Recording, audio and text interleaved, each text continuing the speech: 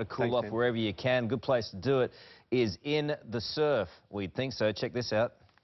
Right, mate. Yep. Yeah, sweet. I'll be sweet, eh? Yeah, mate, no worries. They don't have real big teeth. Shark diving. Feel me rage! I'm in the cage! Back in the cage. I've been...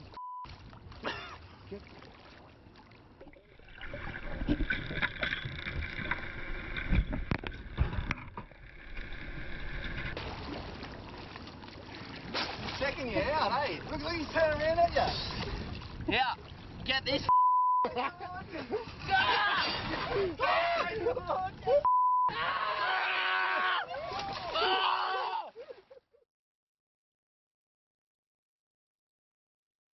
It is close. That is Gold Coast fisherman. I think he's a fisherman. Sean Harrington. Sean joins us now. Sean, good morning to you. Good morning, Carl. How are ya? Mate, you are a nutter. Nah, yeah, well, it sort of went wrong for us on that one for sure. So what were you doing exactly? Because it looked like you had like a cocky cage and you were doing something with it and then it all went horribly wrong. Well, my brother said we were shooting for our website, and my brother said he had a B-grade shark dive for us, so we went off the Tweed there shark diving, and then we got out there and he had a budgie cage to jump in there just for funny ones, and yeah. It was hooked up to the line, and then I jumped in at the end, and then I just didn't feel right, and then I was like, I've got to get out of here, and I was yelling out to the camera crew, "Oi, guys, grab the cage," and they just kept laughing, and I turned around, and then I seen the shark coming, and then I just threw the budgie cage in front of it, and it just bounced off that. Not the smartest thing, but happened. Do you know what?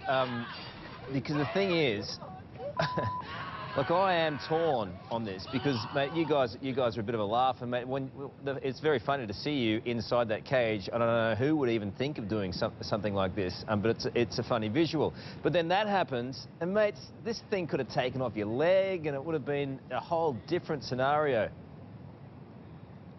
Yeah, I know, but it didn't. But I was just lucky I had that budgie cage in front of me. So pretty much. Yeah. How big was it, this shark? I was like 6 to 8 foot tiger shark, and yeah, pretty much my girl's not talking to me at the moment. Your wife? I'm pretty much in the doghouse. Your wife? And I'm pretty much, yeah, my wife. Yeah, she's blown okay, up. this is a test, right? This is a test. What did your wife say to you when she saw this vision and saw what you'd done? Oh, mate, she's still not talking to me. I've been in the doghouse since it happened. I'm thinking about renovating the doghouse at the moment and putting a pool table and everything because I'll probably be still in there. Doghouse? How big's your doghouse? It's pretty big, Carl. It's one better with a nice little bit of space there. You'll have to come over for a beer when I reno it. Are you going to ever do this sort of... I mean, I know you and the Mad Hueys do some stuff, but are you going to stop doing like... I mean, mate, I don't want to see someone of your character, fine character and fine humour, you know, get taken out by something like that. So you're going to sort of alter your plans in the future? Yeah, for sure. That one didn't go too well, but I'm not sure. I can't promise anything, but we'll just keep plotting away and doing what we do and just have fun. It's the main thing.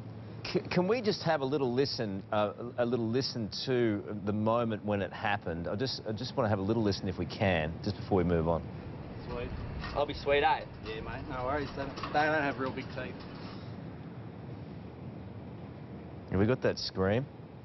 No, look, what was going on with the scream? It wasn't the most manly of screams. I mean, we're Queenslanders. We encounter these tiger sharks every day of the week, and that was your reaction to this tiger shark. Mate, what's doing? No wonder your wife's upset with you. Checking you Oh, out. no, mate. She's blowing. There you go. But I don't know. Get this.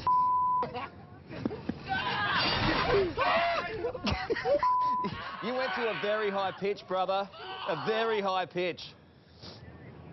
I know, it's a close call, but yeah. What do you do? Anyway, mate, she's going to drop you like a dead donkey any day now, your wife, and we're all going to congratulate her.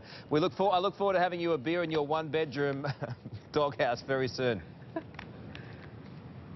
Thanks for having me.